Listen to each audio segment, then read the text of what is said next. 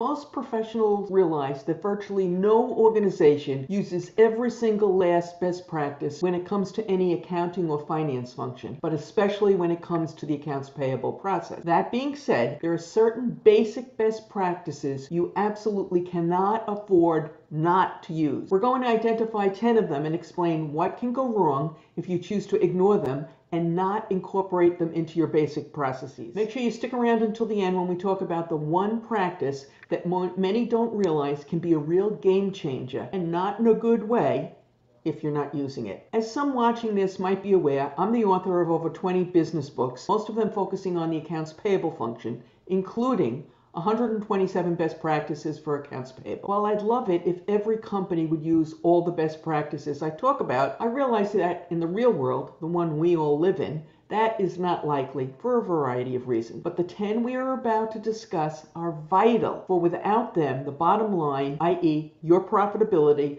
will suffer, and in a few extreme cases, the losses will be so severe the company will not be able to continue. Don't let that happen at your company. Make sure, at a minimum, the following are used. Must use accounts payable best practice number 1. Set up one central email address for the receipt of invoices and invoices only. If you allow invoices to be sent wherever the supplier chooses or guesses to send them, they will A, send multiple copies to different people, or B, email and snail mail the invoice, or C, email them to an individual who may or may not get around to forwarding that email to the accounts payable team for processing. What's more, individuals take holiday, get sick, and sometimes just forget. They also leave the company. Of course, while the supplier may not have sent the invoice to accounts payable, they certainly know enough to call accounts payable when it's not been paid within the time frame that they deem is reasonable. The end result is that process works more smoothly for everyone involved if they just send the invoices to accounts payable and send only one copy of that email directly to the centralized email address. Must use accounts payable best practice number 2. Get a W-9 from every new vendor. Now, sometimes the supplier will assure you that they don't need to provide you the W-9 because they're not reportable. They may be right, they may be wrong, but it is your company that's going to get hit with a B notice if they are wrong, and it is your company that's going to have to pay the associated fine, and it is your company that will now have raised its profile with the IRS as one that's not compliant with IRS guidelines. So get the W-9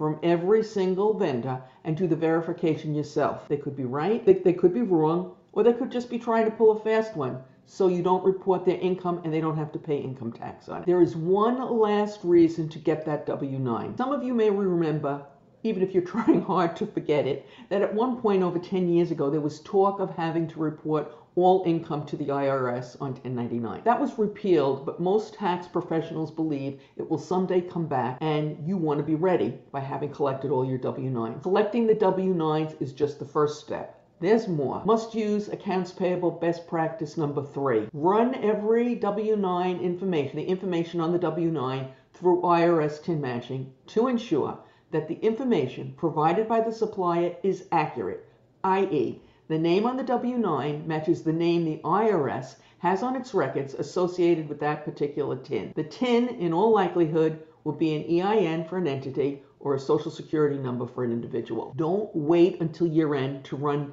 this information through IRS TIN matching, which is the free service from the IRS. Do it as soon as you receive the information and before you make the first payment.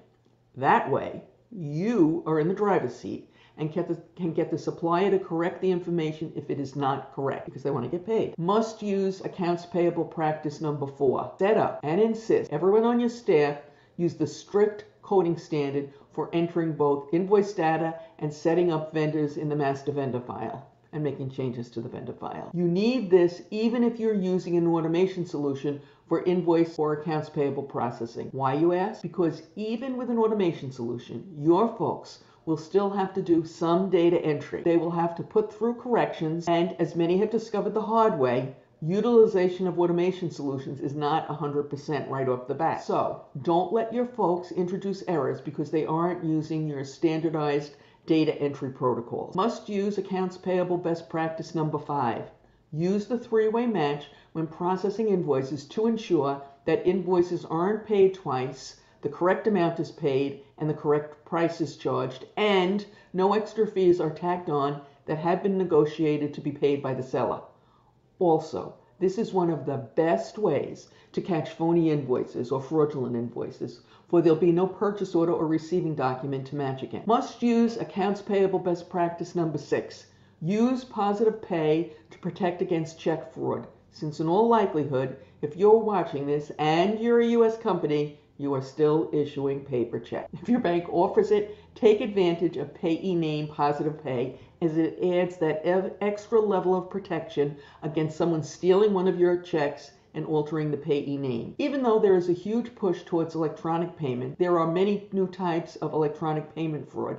Check fraud still remains the most commonly attempted type of payment fraud. Thanks to positive pay, not many of those attempted frauds make it through. So, protect yourself fully by purchasing a positive pay product from your bank. Must use accounts payable best practice number 7.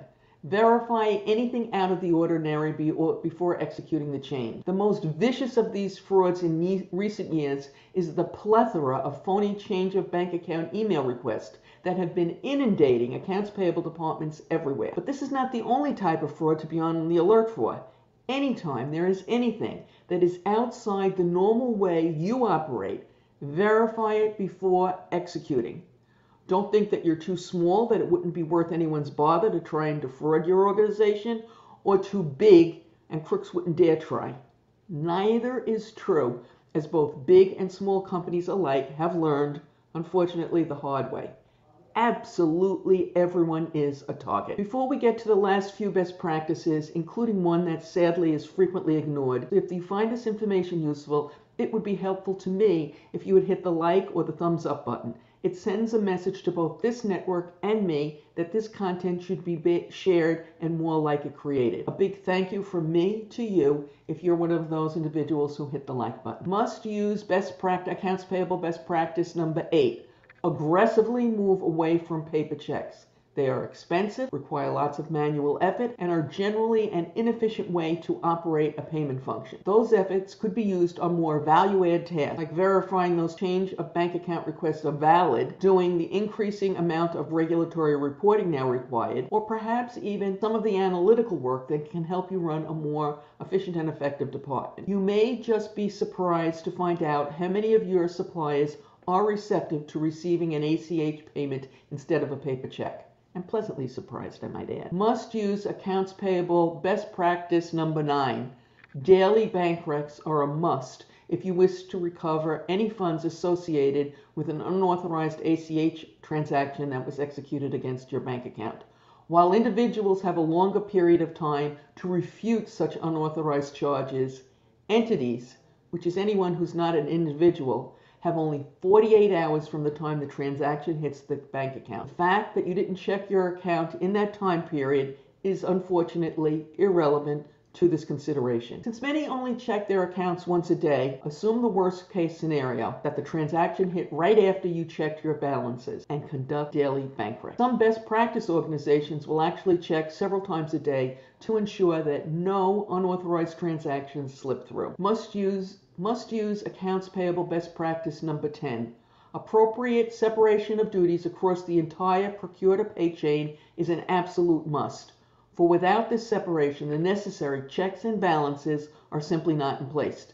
With technology making serious inroads into the accounts payable department everywhere, accounts payable departments are getting smaller and smaller. Why is this such a big deal? Because if one person has access to more than one leg of the procure-to-pay process, it becomes much easier for that person to defraud the organization. Will most do this? Absolutely not. But the problem is you don't know which employee is the one that has that dishonest streak. Time and time again, when there is an internal or occupational fraud, the perpetrator ends up being a long-term trusted employee, the exact type of employee that sometimes gets access no employee should have. These smaller departments means having enough staff to be able to effect this separation is becoming an issue for a number of mid-sized and larger companies. We recently did a video spelling out in detail how the separation of duties across the accounts payable function should work. You can watch it right now using the link that has appeared on your YouTube screen and is in the description.